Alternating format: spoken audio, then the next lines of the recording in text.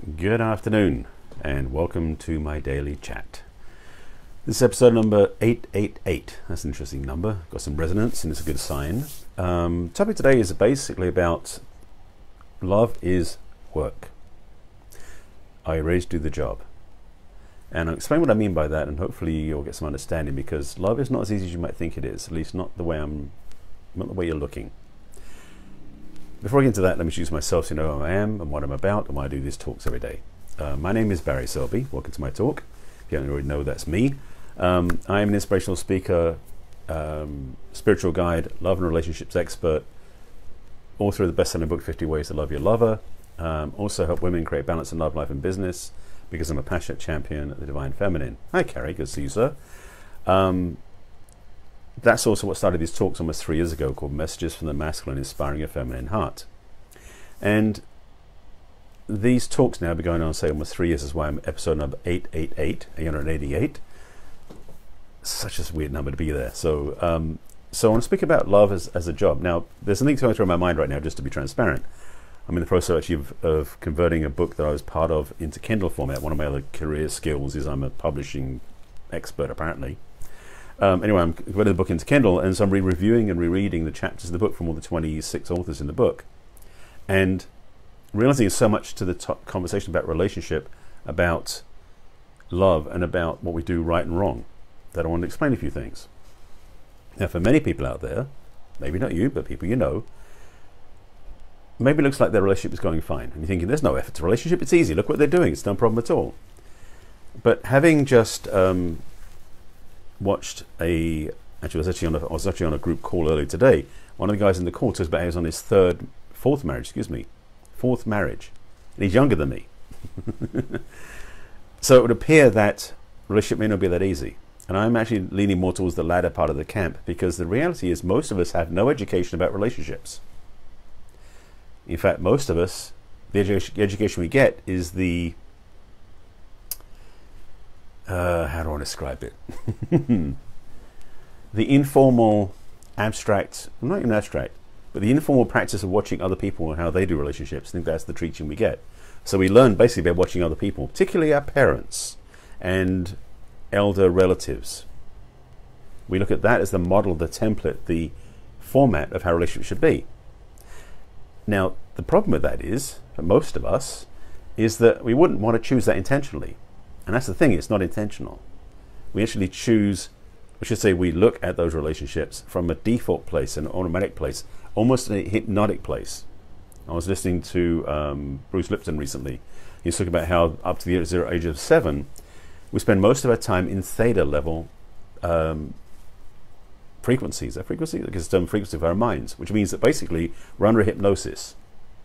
So we learn everything around us as if we are a sponge taking in what's around us, not intentionally, not with conscious effort, and not with any filter going on.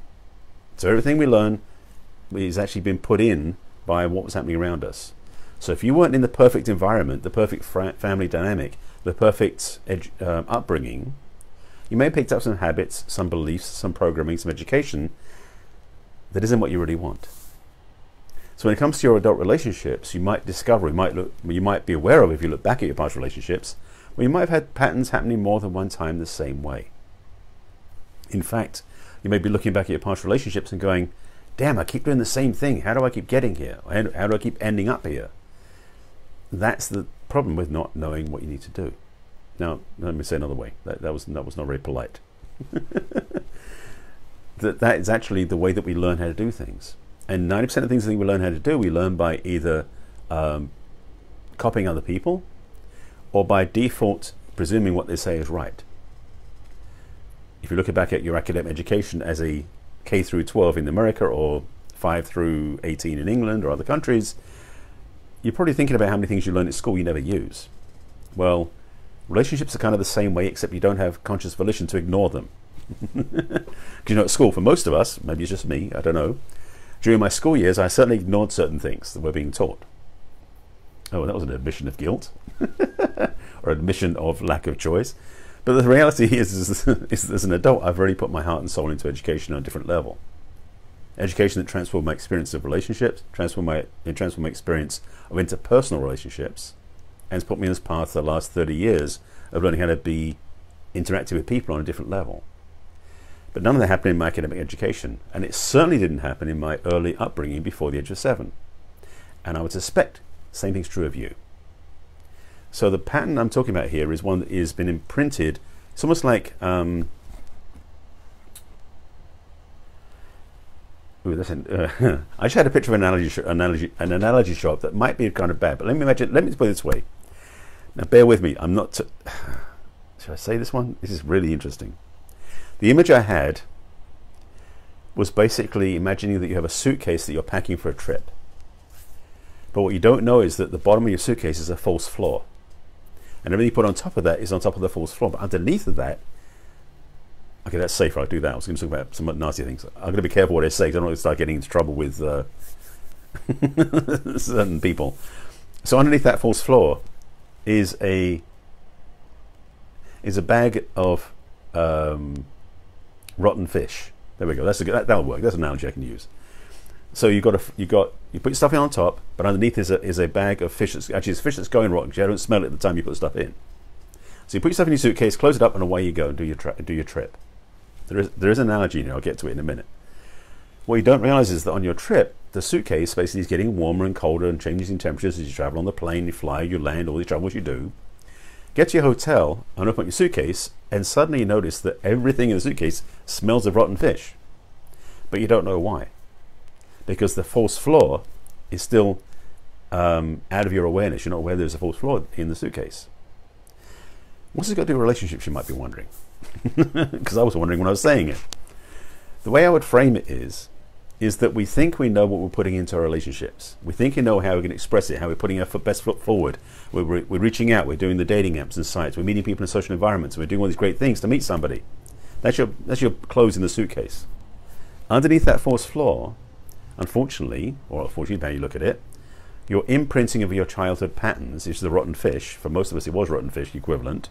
It means that even though you may choose to go out and go in the dating world in a really great way, your subconscious program is going to influence, like a bad smell, it's an interesting analogy, everything you do in your adult relationships. So if you don't clean up your early childhood smells, meaning the rotten fish, energetically speaking, you're going to keep repeating the same patterns as an adult. Well into your late 30s, 40s, 50s, 60s, 70s, 80s. It doesn't change. Those imprints don't go away because of your maturity. Happens all the time until you're willing to look at it. The work I'm talking about in the title is being willing to face your own rotten fish, your own patterns, your own wiring, your own programs that are in the way of you having the love you want. Now, once in a great while, somebody goes through life with amazing relationships that always work. Now, there are children of people who are gurus, teachers, experts in different areas that may have learnt the right way to do things from their parents. Happens. Rare, but it happens. They may have an easier time of it, although frankly I think all of us pick up something from our parents that wasn't ideal. That maybe influenced our relationship from a bad way. I talk about my upbringing. I was raised in a family that was so wonderful. There was like my parents got on really well. There were never any arguments that I was aware of. Unfortunately though, when I got into a relationship, anytime there's an argument I would leave because my wiring was set up such a way is that according to my upbringing there was no arguments in a relationship. Which means the counterpoint of that is if there was ever an argument, that wasn't a relationship. That's the wiring I took on without even realizing it. I didn't figure this out until my late 20s. So all of my dating experiences through my teens and 20s ended with an argument. Because the argument was my cue to quit and leave. I should say that the argument was my cue to disengage from the relationship because it wasn't a relationship anymore in my book. Because arguments and relationships don't go together. So when one happened together, one had to leave. I couldn't get over the argument, so I got out of the relationship. So even though I had a great upbringing, and wonderful parents who were together 59 years till my mother passed away, it still created challenges in my adult relationship dating experiences. So I suspect that everybody has that experience. Very, very few people have a perfect adult relationship experience. Unless they've been willing to look at their own smelly fish and do the inner work first to attract the relationship they really want. What's been interesting to watch is I've been seeing a lot of people out there who are matchmakers, dating coaches, that sort of thing, because I'm not showing that a title, who basically consider this whole thing as a dating game. excuse me, a numbers game. I framed it wrong for a second there. Where basically, if this doesn't work out, put it in the next one. If that doesn't work out, put it in the next one. If that doesn't work out, put it in the next one. And so on, and so on, and so on. If you got what I was talking about, doesn't matter how many dates you go on, doesn't matter how many people you go out with, doesn't matter who you meet, you're taking yourself with you. You're taking your patterns with you, your programs, your smelly fish with you into that next relationship. So if you really want to have an amazing relationship and you're not getting it yet, this may be the key that opens the door for that to happen. This is why I do the work I do, because I hate seeing people in painful relationships. It's not like I'm going to go fix them, because they have to choose it. And that's the thing with clients. I can't convince you to work with me, but if you want to do the work, I'm here for you. And my experience with friends, family, people I know in relationships that look at as being dysfunctional or not as good as it could be, it's not my place to say anything unless they ask me for guidance. I mean, I do have people who reach out to me and say, can you give us some clues, some guidance, and I'll help them. But for people who don't want the help, I don't want to put my foot in there. It's not my role, not my job. My plate is full working with my own clients. And I'd rather work with clients who want to do the work and who commit to working with me so we can have that happen for them. So if this is resonating for you and you want to get help, I'm going to put some links in the comments so you can find out how to work with me. Yes, I'm promoting myself here. This is my Facebook Live. I can do that. So my first thing I'll put in the comments as a reminder to you is you can always reach out for a conversation with me. If this is triggering for you, if this smelly fish idea is getting you distressed, good.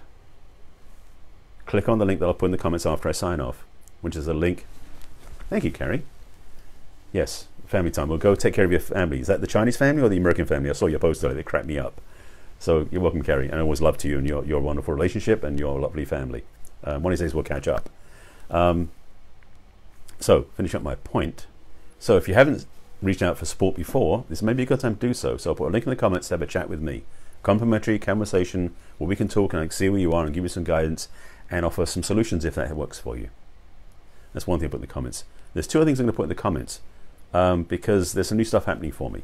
One of which is that I just launched yesterday, day before, yesterday. I just launched